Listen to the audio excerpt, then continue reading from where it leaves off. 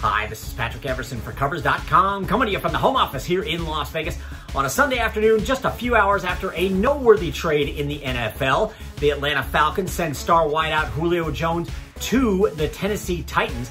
What's that mean for Super Bowl futures odds? Well, I discussed just that with Nick Bogdanovich behind the counter at William Hill US.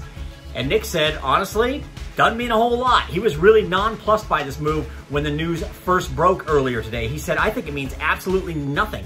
No changes is basically the answer. Nick said, when is the last time Jones played 16 games in a season?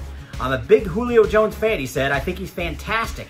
But when the body goes, the body goes. The bottom line is he's an old receiver with health issues. So that said, initially William Hill US did not make any adjustments, kept the Titans at 40-1, kept the Falcons at 75-1. Didn't shorten the Titans, didn't lengthen the Falcons. Now, other books did react very quickly and some very strongly. BetMGM went from 40-1 on the Titans all the way to 25-1. And on the Falcons went from 80-1, I should say, to 100-1. PointsBet USA also made a modest move. They went from 35-1 to 30-1 on the Tennessee Titans. Now, ultimately, after a couple of hours and seeing some action on the Titans at 40-1, that's when Nick Bogdanovich acceded a little bit and moved the Titans into 30-1 from that 40-1 price.